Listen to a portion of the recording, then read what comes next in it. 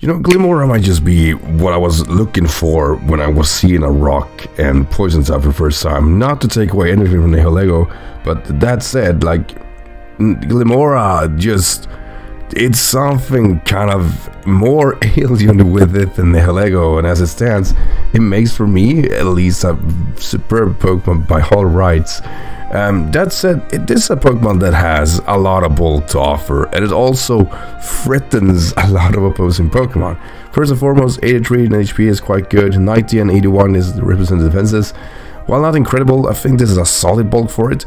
Combine that with extremely low attack, 55, yeah, you're not going to use Stone Edge in this, I'll tell you guys that already. But 130 in special attack, this will sting, and it will sting badly, like a lot badly, and that's 86 in speed, so not only it has some proper defenses, but it can also hurt you real bad, and it might actually be able to outspeed you to hurt you real bad. So overall, Glimmora's stat distribution in my book is phenomenal.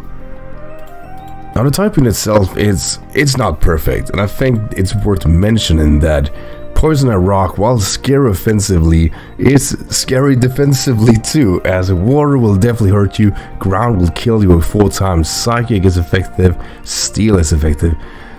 Thing is, I don't believe it's a terrible defensive typing, but you take a lot of neutral hits, and it's always going to be an issue, and the ground maybe stands out a bit more, and even more so as it can't magnetize. I think this is a Pokemon that, while it has a good utilities and it's speed enough to maybe not get hit, it's definitely unfortunate to be forced to be worried about it. Awkward Jet, Bullet Punches, and of course the obvious one, Earthquake. However, where it shines is in its abilities. First and foremost, it gets Corrosion.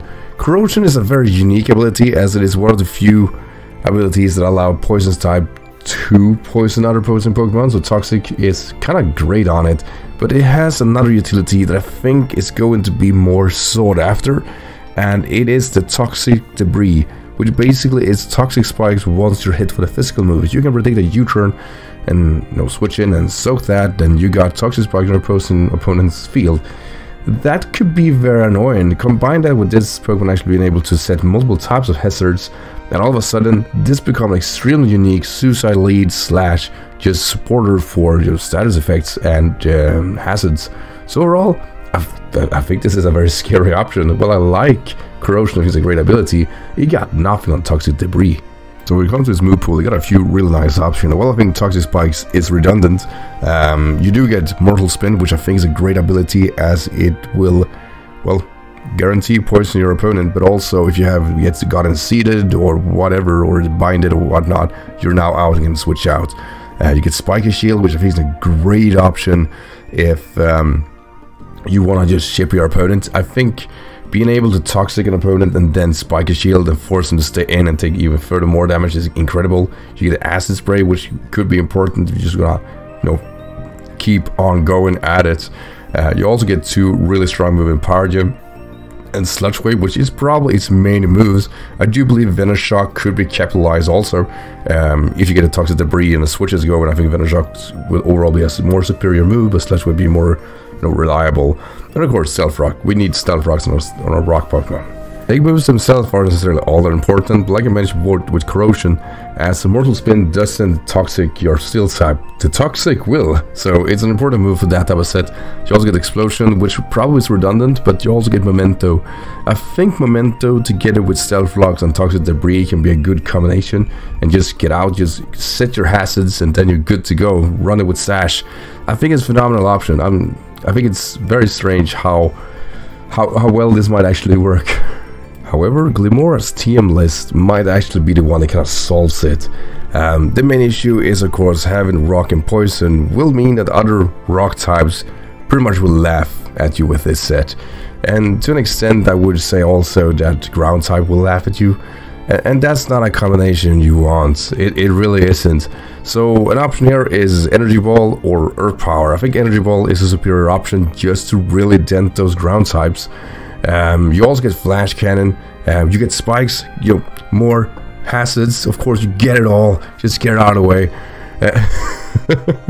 You also get Dual Screen, which I think is kind of nice on it.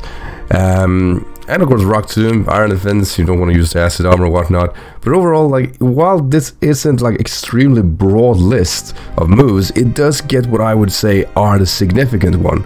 And combine that with it now can run 3 types of hazards thanks to Toxic Debris. I might only use 2 of them and still be just fine.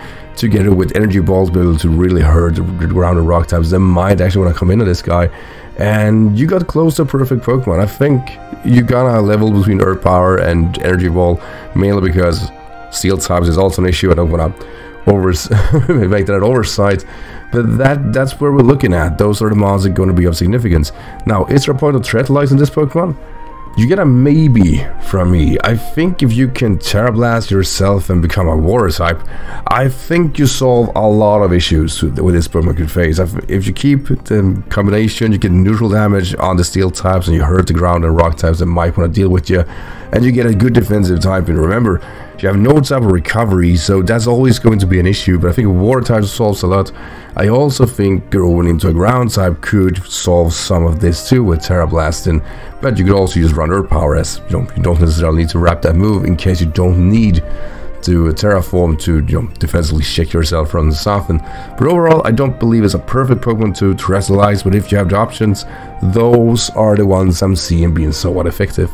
When it comes to sets, we have everything that I think makes sense. For example, I could easily see a Suicide Lead with Focus Sash, just status, or Toxic Debris, Stealth Rock Spikes, Memento, and then maybe a filler move for damage, or even Explosion if you really just don't want to be in anymore.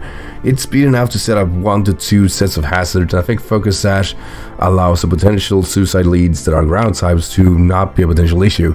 Now, there could be a Rapid Spinner in there for sure, and you can also face a Donphan that will not make this set work all that well, but at the same time you can run something like Energy Ball to have that filler move going and hurt Donphan on the get-go.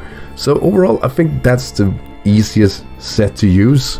When it comes to the more offensive sets, I kind of like the idea of a mixed attacker with Life Orb, or even running something. I'm a big fan of Sugar Berry. I think it's kind of fun. What if I survive this Earth Power and actually retaliate? I think Assault Vest works well with this too. I think the typing allows it to be somewhat defensive, and if you have an opponent, or a teammate like Hippowdon to boost your special defense, this could be quite annoying of a Pokemon to take down, and 130 special attack kinda just solves most of the matchups for you. I could even see running Specs and just hurt stuff.